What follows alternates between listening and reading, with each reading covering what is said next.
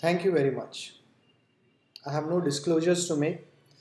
The brain is supplied by two arterial systems, anterior supplied by the internal carotid and posterior supplied by the vertebral arteries. Damage to the vertebral artery can cause serious symptoms. Fortunately, vast majority of these injuries are asymptomatic. This is because we are blessed with two vertebral arteries. If one vertebral artery is injured, the contralateral side can supply the posterior circulation. However, in about 25% patients, one of the vertebral artery is hypoplastic, and in this situation, if the dominant vertebral artery is injured, collateral flow can be established from the anterior circulation via the circle of Willis. And the main connection between the anterior and posterior circulation at the circle of Willis is the posterior communicating artery. But it is important to know that there is a great amount of variation at the circle of Willis. In a Japanese study, a significant number of patients had no communication between the anterior and posterior circulation. This has serious implications if the dominant vertebral artery is injured and the anterior and posterior circulations are separate. Now let's look at the vertebral artery course. It is divided into four parts. V1 is from its origin in the subclavian to its entry into the C6 transverse foramen. V2 is from the C6 transverse foramen to its entry into the C2. V3 is from the C2 to the point where it enters the dura, and V4 is the intradural part of the vertebral artery. Our main concern in spine surgery is the V2 and the V3 segment, and we are going to discuss these two regions. Let's see the V2 segment first. The entry of the VA into the cervical spine can be variable. As we have seen, most commonly it is C6. But if it is higher, then some of the vertebral artery is unprotected and lies outside the bony confines of the transverse foramen, where it can get injured during anterior cervical approach. In about 5% of patients, the entry is at C5, and it is very rare for the entry to be at C4 or C3. To detect this, one has to look carefully at the foramen in axial scans. Diameter of the foramen increases from C3 to C6. C7 is normally the smallest foramen. An unusually small C5 transverse foramen like this should alert the surgeon that the VA is outside. On a plain MRI scan, also one might be able to detect the VA out of the foramen.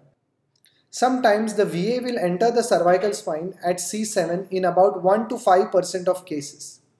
This is important to know for preoperative planning for a C7 osteotomy. Another anomaly in the V2 segment are loops. Medial loops can be dangerous. Depending on the level, medial loops can be at the disc level, where it can get injured during discectomy or foramenotomy, or they can be at the vertebral body level.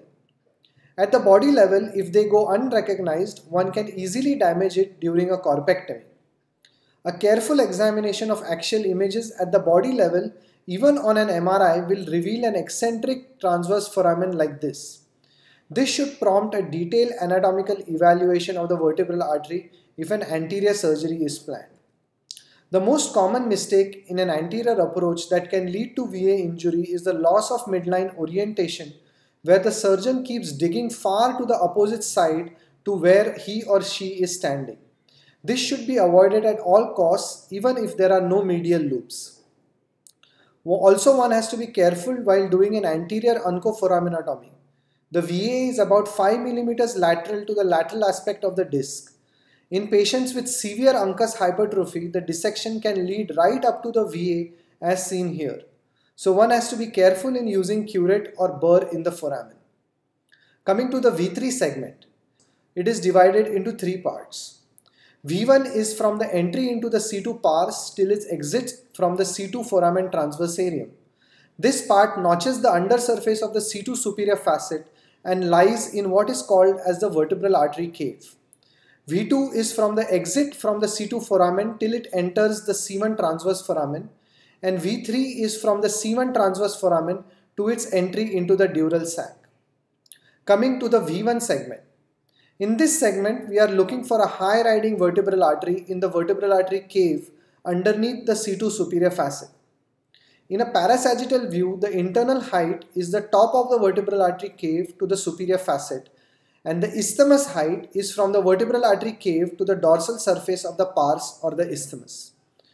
Vertebral artery cave is too tall if the internal height is less than 2 mm, and in this situation it is still possible to pass a transarticular screw.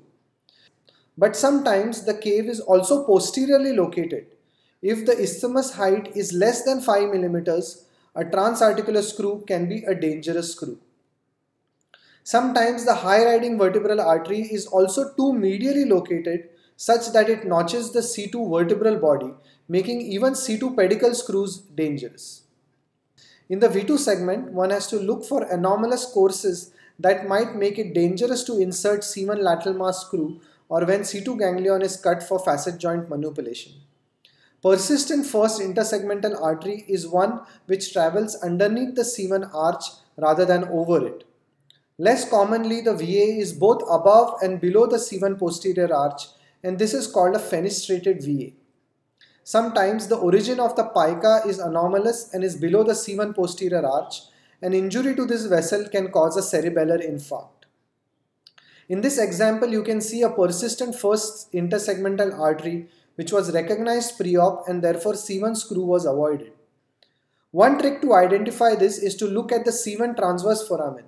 If rudimentary and there is a deep groove on the inner side of the C1 arch, then the VA is coursing below the C1 arch. This is an indirect evidence of such anomalies.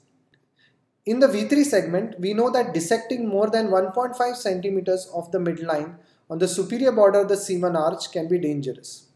In about 15% of patients, there is a bony bridge over the V3 segment called the Ponticulus posticus.